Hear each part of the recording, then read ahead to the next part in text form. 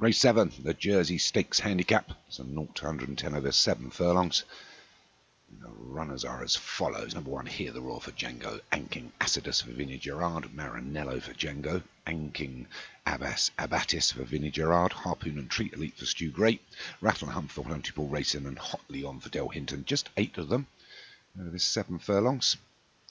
The favourite is Treat Elite for myself, which means he won't win. They're in the gates.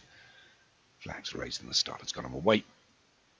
We'll see how they go.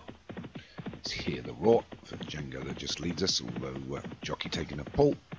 Nobody wants to take this one along. Hear the Roar's forced into that. Anking Acidus out wide. Brought through by Harpoon against the fence, and the other yellow silks of Maranello. And we've got Hotly On and Anking Abatis together. Rattle and Hump and Treat Elite right at the rear with nowhere to go. It's got no room, but it's Hear the Roar. Still leads us from Anking Acidus, who's in the centre of the course. And Maranello, Harpoon against the fence. Anking Abatis making a bit of a move now. The pink silks of Hotly On. And Rattle and Hum and Treat Elite at the rear. So with just 3 furlongs left to travel now, and through half a mile, it's Hear the Roar being taken on by Anking Acidus now, as well as Anking Abatis pulling alongside.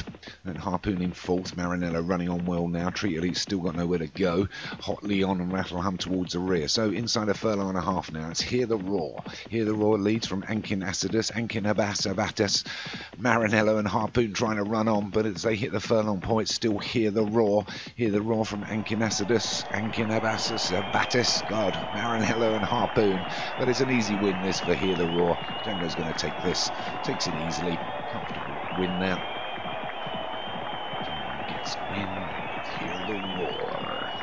Second was Anking Acidus for Vinnie Gerard. Third was Anking Abatis for Vinnie Gerard. Fourth was Maranello for Django, and fifth was Harpoon for Stu Gray.